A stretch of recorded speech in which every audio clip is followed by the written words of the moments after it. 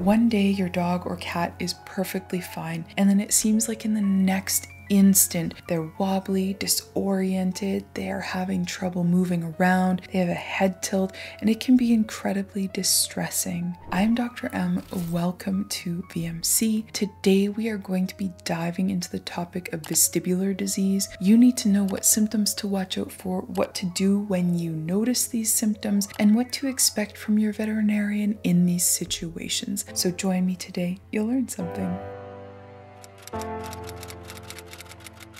In order to understand what vestibular disease is, first you need to know about the vestibular system, also known as the vestibular apparatus. It's essentially different parts of the middle ear and the brain that are inside of your dog and your cat, and it helps them with moving their body and orienting their body in space. It's what allows our pets and ourselves to walk or run even when the ground is quite uneven or a little bit unstable. It also allows us to watch objects in motion without getting dizzy, and it's what allows our bodies to realize how and when they need to right themselves. If you think about it for a moment, the fact that we're able to do all of these things is remarkable and really truly amazing. So the vestibular system as a whole is made up of some receptors in the middle ear. It also includes the brain and central nervous system, and of course it also includes the messaging that goes from the areas that receive information and bring it to the brain so that our bodies can act on that information. In the middle ear, there are two different sets of receptors. The first one is all about rotational acceleration. So this means things like turning and tumbling. There are 3 semicircular canals that are filled with endolymph, a type of liquid, and there are tiny little neurological hair cells that protrude out into that liquid. When the liquid moves around, because our body is moving in space, those nerve hair cells detect this movement and will send those messages from the middle ear to the brain. The second set of receptors is all about linear acceleration. This mostly pertains to things like gravity and is how our bodies know which way is up and which is down. Inside of the utricle and the saccule of the middle ear, we have tiny little otoliths, small stones or crystals that will move around in the fluid in that part of the middle ear, and when that occurs,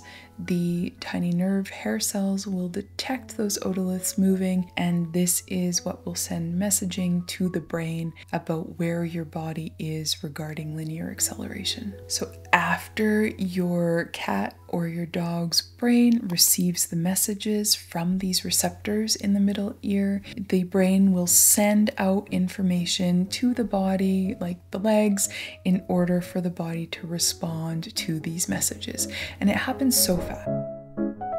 Now that you understand how the vestibular system works, you can understand that if any part of it is malfunctioning, your pet is likely to feel unsteady, dizzy, nauseated. They can even fall completely over. So the key symptoms that you need to be watching out for include a head tilt. So instead of their head being fairly even and flat, they might have it tilted to one side or to the other. They might have nausea or vomiting from the dizziness. They might not walk very stably or as smoothly as they usually would. And sometimes when they walk, they might be going in a circle. It tends to only be in one direction, either to the left or to the right. They might be acting lethargic or tired or have other changes in behavior secondary to feeling poorly. And you may also see something that we call nystagmus. This is where the pupils, instead of being stable and steady, they will dart to one side and back again. It could be left or right, it could be up or down. It is important to know that it can seem like these symptoms have appeared suddenly and out of nowhere. They can occur in pets that even just a couple hours before were acting completely normally. Alright, so if you notice any of the symptoms that I mentioned in your cat or your dog, here's what you need to do. First of all, stay calm, because your cat or dog is likely to be a little bit worried and frightened because of how they're feeling, and their perception of the world has just changed so dramatically, and this can be quite upsetting. You also need to be aware that they're going to be more likely to fall and be unstable and have problems navigating. So if you need them to do some navigating, you have to be very patient and let them do it very slowly. But you may need to actually carry them because they may not be able to walk themselves, and you definitely cannot allow them to do any jumping. That would be dangerous. So use a ramp and move at their pace or carry them. You will also need to make sure that you're clearing obstacles out of their path as much as you can, because navigating around those to get anywhere is going to be very tough. Then you need to call your vet clinic and let them know what you're seeing. You will need to get an exam done pretty promptly on your cat or dog, depending on what the exact symptoms are and other things about your pet's medical history. That may mean an immediate emergency appointment. There may be situations that are not quite as severe or serious, and depending on how busy your vet clinic is, this may be something that's seen within the next 8 hours or so, but it does need to be done pretty promptly, either immediately or within a number of hours, because at the very least, your animal needs medication to help them cope with these symptoms. Otherwise, the symptoms are absolutely miserable. If you talk to anybody who's had vestibular symptoms, I know John Green has publicly talked about middle ear problems. It's distressing and miserable to deal with, and having medication to help reduce symptoms and reduce nausea is incredibly important. When I see these pets that are experiencing these symptoms, almost always the client will be saying to me that they think their animal has had a stroke. And this makes sense because if we note people that are having similar symptoms, the most likely cause for them to be having those symptoms is indeed a stroke. But vascular events like strokes are actually pretty rare in cats and dogs, so we need to talk about the other common causes that could be causing these symptoms. It's actually pretty frustrating because the most common cause for these symptoms in cats and dogs is what we call idiopathic vestibular disease. And if you've been watching videos on the channel for a while, you're probably already aware that the word idiopathic means we haven't fully figured out exactly why this is happening. And that's frustrating. There are a bunch of other possible causes, of course. You could have an animal that's experiencing an ear infection that's involving the middle ear. If there's anything that's causing inflammation or trauma to the brain, you can see these symptoms. Of course, if you have something like a tumor that's impacting the middle ear or the brain, you will also see these symptoms. Sometimes, if animals have an infection like Rocky Mountain spotted fever, you might see this. And rarely, very rarely, is it because of vascular clotting issues like strokes. Now, you need your veterinarian to at least rule out some of the other serious and treatable issues before we assume that this is idiopathic.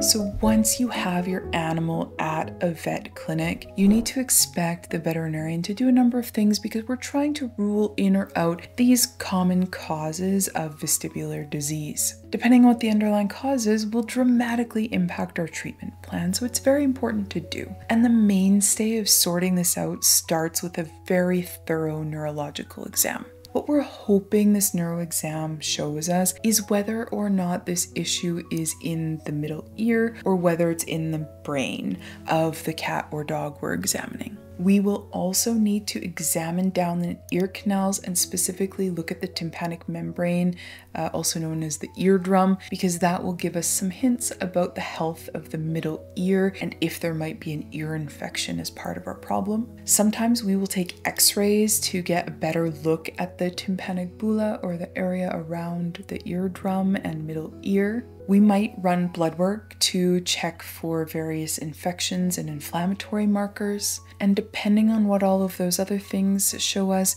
we may need to check some imaging of the brain that might involve imaging like a CT or an MRI. I'm going to add a note specifically for cats because doing a very thorough exam of their pharynx along with their ears is incredibly important. This is because cats never like to do things like other species do, and they have this tendency to form these polyps, which are essentially a benign growth. And if that polyp is inside of the ear or the back of the throat, it can be impacting their ability to balance and cause these vestibular symptoms. So ruling a polyp in or out is key for our cats. Now, whatever findings we get from these exams and possibly additional tests will guide what the treatment plan is. Obviously, any time that we need to address an underlying cause and treat that will be priority. But if we rule these other serious concerns out and we are left with idiopathic vestibular disease, then the focus of our treatment becomes on managing symptoms and providing supportive care. This treatment plan often includes medications for nausea. We'll use medications like Cerenia paired with ondansetron. We can also use medications for dizziness like meclizine, and we can include medications to reduce any inflammation that might be present in the middle ear or in the brain contributing to the symptoms. This might be in the form of a steroid or maybe even a non-steroidal anti-inflammatory drug. Depending on how stressed and distressed the individual patient is, we will also add in medications to reduce situational stress. Depending on the severity, we might need to give an injection, but often this will mean oral medications that go home, like gabapentin paired with trazodone. If they aren't wanting to drink or eat, they will need hospitalized care. This will include things like IV fluids. Then we can give all their medications directly into their catheter, and we can also keep them hydrated, and we can provide some nutrition support as well. Sometimes that might mean passing things like a nasogastric tube so that we aren't relying on them to willingly eat something, but that we can get food into their bodies. If their symptoms aren't so severe that they need hospitalized care, we tend to generally send these patients home. In that situation, you need to set up a room that is safe for your cat or your dog. This will be a space where you can keep it calm and dark. You might play relaxing music for them. You will also need to remove anything out of the room that they could bump against or harm themselves on. This will include anything that they might try to jump up or down from. And you will also need to make sure that they're changing body positions frequently, roughly every 4 hours around the clock. This is to prevent pressure sores and bed sores from forming. You will want the lighting to be a little dim so that it's relaxing and calming, but it still needs to be lit enough that they don't have any difficulty seeing objects because they're having a tough time navigating. And any time that you're needing to do any moving of them, you will need to do it very slowly and gently with a lot of patience because they can be really struggling to navigate. For larger dogs, things like a help 'em up harness can be helpful to stabilize and move them. Lastly, you will need to ensure that they are only having access to flooring that's very grippy for them. That might mean mats, rugs, yoga mats, carpet, whatever it is, just not anything that's smooth and or slippery. And definitely no stairs and no jumping. Of course, everybody always wants to know what they should expect for recovery timeline and for prognosis, because watching your cat or dog struggle like this is very distressing for you and for them. You have to keep in mind that if we find an underlying cause to their symptoms, that will dramatically impact if and when their recovery progression occurs. And that recovery for those other possibilities is very different from what we usually see for animals that have idiopathic vestibular disease. Now, recovery from idiopathic vestibular disease can take time, but for most patients, we do tend to see a dramatic improvement within about 3 days. Once we've had about 2 to 3 weeks go by, this is generally the amount of recovery that we are going to expect them to have. Some might have a lingering head tilt or maybe some other facial symptoms. For a lot of the patients, these persistent symptoms tend to be relatively mild, and for a lot of them, it doesn't significantly impact their quality of life, which is wonderful. The key to idiopathic vestibular disease is prompt treatment with appropriate medications to manage symptoms, and then you need patience and to provide really excellent supportive care to your cat or your dog. You will do follow-up with your veterinarian to ensure that the recovery is what we're expecting them to have. There are some situations where their initial presenting neurological exam can be very challenging to figure out if the issue is stemming from the middle ear or from the brain, and over time, when we recheck a neurological exam, we can get some clarity there, which can change our treatment plan. You should also be tracking your cat or dog's quality of life during this time period. This is because experiencing these symptoms and having to deal with them can be quite distressing for these patients. And so if we aren't seeing that expected dramatic improvement within a few days, a recheck neurological exam,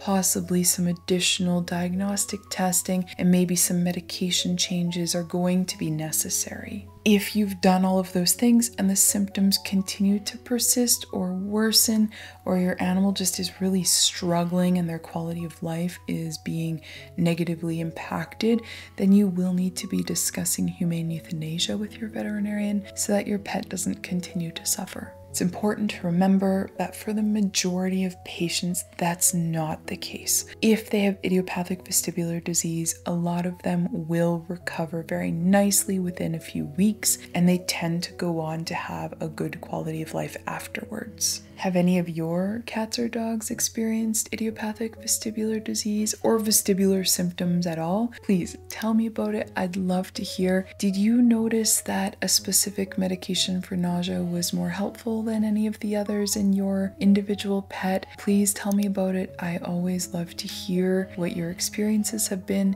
And if you have any questions, let me know. I also make future videos based off of your recommendations and if you have a topic that you want more information about. So make sure you comment those for me, and I will look forward to seeing you in the next video. You take care. Bye-bye.